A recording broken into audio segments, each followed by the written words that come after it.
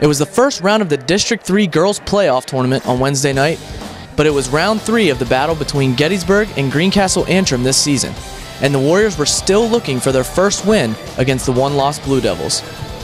But Janae Faulkner and company had different plans. Gettysburg came out of the gate strong on this jumper by Sierra Brown to put the Warriors on the board. Leading scorer Cammie Bonner then gets to the rack and makes the contact layup to give the Warriors a 6-3 lead. But that's about as good as it would get for Gettysburg on Wednesday night, and everyone for the Blue Devils got hot. Everyone. And can you guess who was right in the middle of it? Janae Faulkner. Faulkner drives the lane on this one and kicks it out to a wide open Jane Herman, and she converts on the triple. Guard, forward, center, if you were on the court for the Blue Devils, you scored.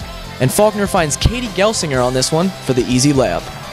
Senior Chloe Hoover was feeling left out, so Faulkner says, "Here you go," and she gets another assist on the 3 ball from Hoover. How about some love for the star freshman? You got it. Herman to Faulkner for 3. Don't think we forgot about Hannah Christ.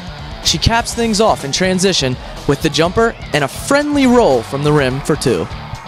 Greencastle went on a 16-0 run between the first and second quarters, using quick ball movement to get open shots and getting plenty of buckets and transition.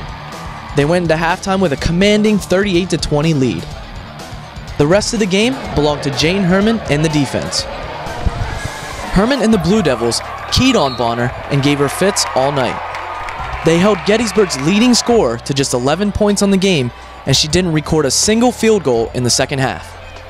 And without their leading scorer on the front lines, the Warriors weren't able to muster much of anything on the offensive end, and Greencastle went on to win the game 61-35. I talked to the Blue Devils' lockdown defender after the game. It was pretty much just go out there, run, and get on Cammie. She's really good, she's quick, and so I'm more of a defensive player for my team, so pretty much just to go out there and play as hard as I could on her. I just knew I just do the best I could. I have a lot of great teammates to back me up on defense, so just try to keep her in front of me.